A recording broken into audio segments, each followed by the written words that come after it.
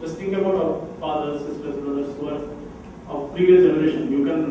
Do you think they will ever sit on a desktop to play any, third-party shooter or Need for Speed or Asphalt? No, they will never.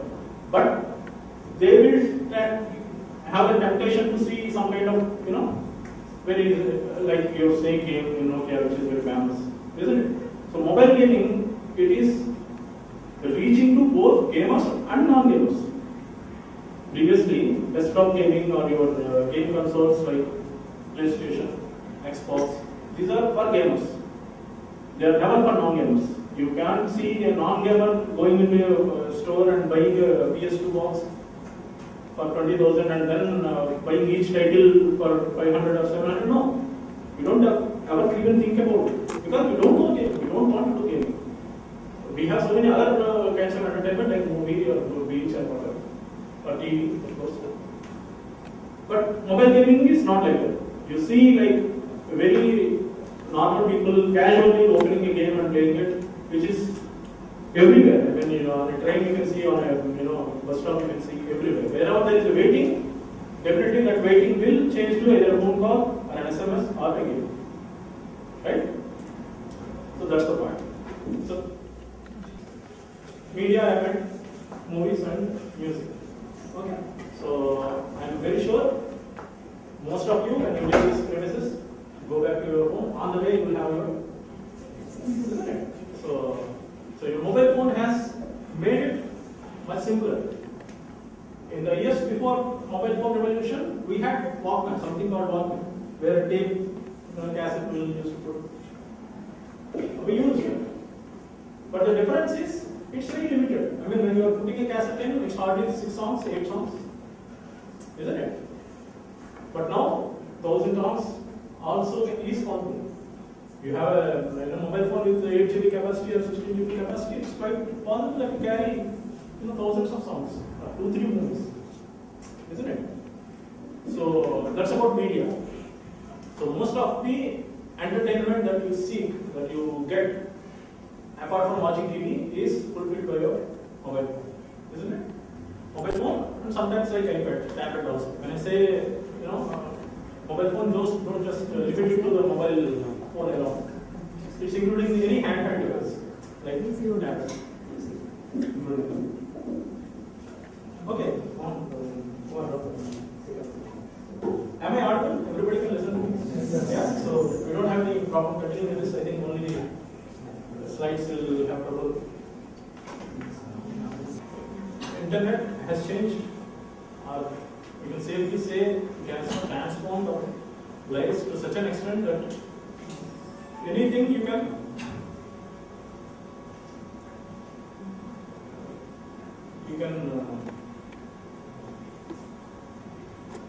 anything you want to do in the market, like buying, like paying bills, like your transport requirements, like traveling, all this, in which we spend most of our time outside our regular work. So like office going people, they spend 9 hours, 8 hours in their office. Rest of the time what they are doing, they will be doing shopping, doing some work for home, isn't it? So these things, which were occupying most of our personal life. So when internet came in, banking, one best example is banking. Just imagine before internet, how was the situation in banks? Of course, for that population maybe it was a little okay, but still, you want anything, you want to transfer some money to, from your account to someone's account, you have to go to a bank, stand in a queue, fill up a form, and you hand it over to them before the web banking days I'm talking about. But internet has come, it made sure that you sit wherever you want, maybe your office, your home, relax on your sofa, watching TV, open on internet banking, give your credentials, log in, send like this is the account I want to send, 300, and that's it. It will take some time, discounting the time it takes, but still the work is being done. You are getting what you want, right? Internet. So just imagine this internet's advantage matches with this mobile advantage, isn't it? Internet is making you to remotely access some service may it be banking, may it be shopping, and making sure that you sit where you want and you will go to Big Brother store or Flipkart or what else? So many sites are there, isn't it? Future Bazaar. Log in, they will show all their menu, what all they have. You order them, each item, how many quantity, pay the bill, and everything will be coming to your home. Flipkart was like that, isn't it? So this shopping, advantage of the shopping remotely, doing it remotely, it gets added with a mobile. So previously, whatever you are doing in on the laptop, it's even now convenient that while traveling also I can do this shopping, isn't it? It's one step forward ahead of it. And for most of the time, we are spending our time more on mobile than on a computer in outside office hours, outside normal regular work hours, isn't it? So that way, if the mobile gets this web means internet basically. So web inside it, it's like a blast. You can do anything everywhere, isn't it? It's such a big, huge difference to the way we live, isn't it?